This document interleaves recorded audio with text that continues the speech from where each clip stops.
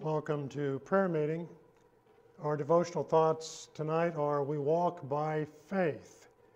And we'll be looking at 2 Corinthians chapter 5, beginning at verse 6 and going through verse 17. Paul, the apostle, writing to the church at Corinth. And he says, beginning at verse 6, "So we are always confident, knowing that while we are at home in the body, we are absent from the Lord. For we walk by faith, not by sight. We are confident, yes, well pleased rather, to be absent from the body and to be present with the Lord."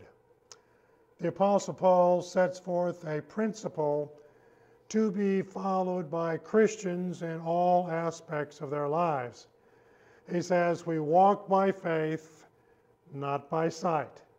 Or as the Living Bible puts it, we know these things are true by believing, not by seeing. We know that Jesus lives in our lives through the Holy Spirit. But the time we live in our existence on earth is time spent away from our eternal home with Jesus. Verse 8 expresses not a death wish, but real confidence in what we say we believe. We are confident. We are not afraid. We are of good courage. And we might even say we are cheerful at the thought of our eventual deaths because we know this is the door into the eternal presence of God. We walk, or we can say we live our lives in the constant awareness that our material human existence is only temporary, no matter how long it lasts on earth. We have no guarantee of how long this life will last. For some, it is a very short time. And for some, it's a lot longer than they were expecting. But whatever our thoughts on life, the day of our transition is out there waiting for us. God knows the date. For some, he gives a hint in their situation of life when that time might come. But for most of us, it will just happen when it happens. Our faith is to guide the steps of our daily lives as if the next step lands us in eternity. Our faith not only makes us ready to meet Jesus, but it is to keep us prepared to meet him. At verse 9, he writes, "Therefore we make it our aim, whether present or absent, to be well-pleasing to him. For we must all appear before the judgment seat of Christ, that each one may receive the things done in the body according to what he has done, whether good or bad. Knowing therefore the terror of the Lord, we persuade men. But we are well known to God, and I also trust are well known in your consciences." It's a lot of words, but Paul reduces the principle to a practical application. The Living Bible restates verse 9 in very everyday words. "So our aim is to please him always in everything we do, whether we are here in this body or away from this body and with him in heaven." I think that's pretty straightforward. We do many things every day, and most of those things are just daily living tasks we take for granted. Then there are things a little higher on Maslow's hierarchy of needs theory that are inextricably woven into our unconscious being. Now, many of those things are part of what we take for granted and we do automatically. And many of those things involve choices we have to make from day to day. Now, rather than to discuss the 5 or 6 levels of the theory I mentioned, Paul takes us right to the end game and the outcome to which our faith is to direct us. He tells us in verse 10, we must all, oh, there's that big word. How many are included in all? If you are included in all, would you please raise your hand? Okay, if you're out there watching this on Facebook or YouTube, raise your hand because you're included in all too. For we must all appear before the judgment seat of Christ. That's what it all comes down to. That's what our life comes down to. That's what our faith comes down to. We must appear before the judgment seat of Christ. And what is going to happen to each of us as we stand under the judgment of Christ? Well, Paul says that each one may receive the things done in the body according to what he has done, whether good or bad. Oh, wow. It sounds like everything, doesn't it? Okay? Our faith in Christ must motivate what we do in and with our bodies, you see, because that record follows us to the judgment. For the redeemed, we are saved by faith, so that the past record of our sins no longer exists and our consciences are clear. Thank God for that. It's a beautiful reality. Living day by faith and obeying what that faith teaches us keeps us out of the snare of sin so that more sin will not be added to our record. And that's a good thing. This is very serious. And sad to say, far too many professors of Christianity are so haphazard with the issue of sin that they dabble here and there as if there was no consequence for what they do. But Paul says different. There is consequence. We will meet the record of what we do in our body, whether it be good or what? Bad. So, notice what Paul says about the judgment. He writes, knowing therefore the terror of the Lord. The terror of the Lord. Are we supposed to be scared to death of God? Are we supposed to be cringing and cowering all the time that God's going to strike us down with a bolt of lightning or something like that? Well, in spite of what this sounds like, Jesus does not intend for us to be terrified of him as if he were an unfeeling and vengeful deity. There is a more dignified meaning to the word terror that escapes our English language. Adam Clark clarifies this for us.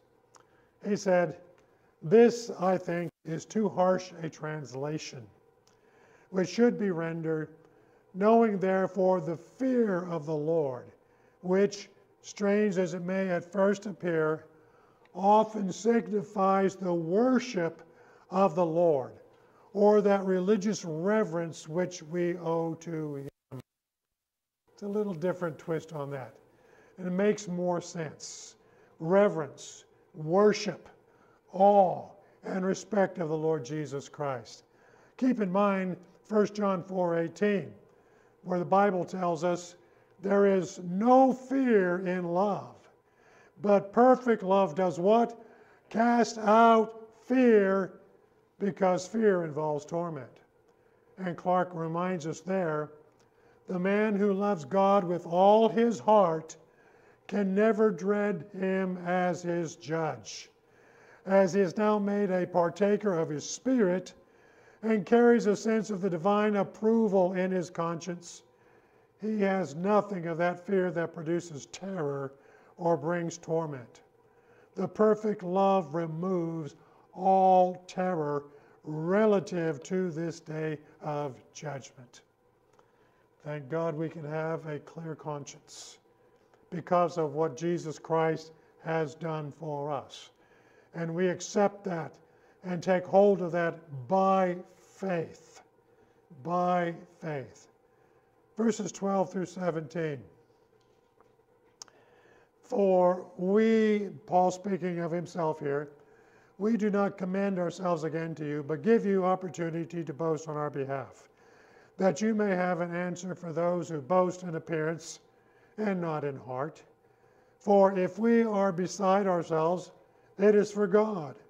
Or if we are of sound mind, it is for you. For the love of Christ compels us, because we judge thus, that if one died for all, then all died. And he died for all, that those who live should live no longer for themselves, but for him who died for them and rose again. Therefore, from now on we regard no one according to the flesh. Even though we have known Christ according to the flesh, yet now we know him thus no longer. Therefore, concluding on what we just said, if anyone, okay, who's anyone?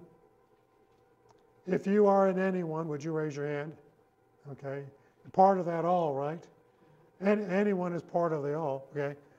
If anyone, oh, but here is a qualifier, is in Christ. That's the question you have to answer. Are you in Christ? By faith. Well, what does that mean? He is a new creation. Well, what does that mean? Old things have passed away. Behold, all things have become. Paul writes these words to the Corinthians personally. You see, a false apostle had been working to divide the church by pitting himself against Paul. In verse 13, Paul alludes to some criticism that was spoken against him as if he was beside himself or out of his mind. Here he lets them know they do not have to defend him against this person, because God will let the example of his faith and the life he lives by that faith prove if he is really a follower of Christ or not. He tells them what they know he believes in verses 14 and 15. He said, for the love of Christ compels us, because we judge thus, this is the reality, that if one died for all, then all died. And if he died for all, that those who live should no longer live for themselves, but for him who died for them and rose again. With this faith guiding his life, and with this faith guiding their lives, he lays down an obvious ultimatum in verse 16. Therefore, from now on, we regard no one according to the flesh. Okay? And this is something we have to learn and understand in the day and time that we live in. We don't look at people and judge them by what we see. Okay? We don't regard them according to the flesh. We try the Spirit. Does that person have the Spirit of God? And the Bible teaches us that we can discern that. That is something that is felt on a spiritual realm. I know I have met people that I've never met before and sensed this person truly knows God. Have you had that happen? Mm-hmm. Okay? So, we don't judge people by the color of their skin, what their occupation is, what part of town they live in, if they have an accent, anything of that nature. We look to people to show us who they are through the reality of their spirit. So, this then leads to the ultimate statement of faith that is to guide our lives as Christians in verse 17. Therefore, if anyone is in Christ, he is.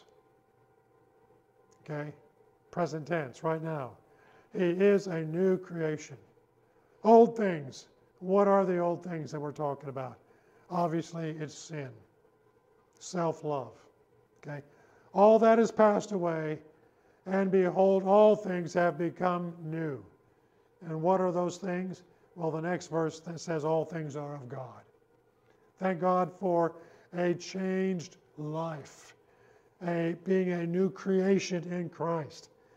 If Jesus in us are different from the person we were before we accepted him as Savior.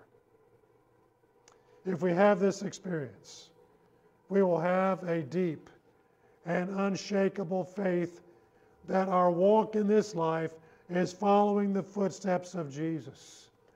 We have the unshakable assurance that the moment we take that one step just beyond our last step on earth, we will immediately be in the presence of Christ. So let me ask you tonight, do you have that assurance? You can have it if you have repented of sin, if you have trusted in the atonement in Christ, and you are daily walking in his steps. Amen.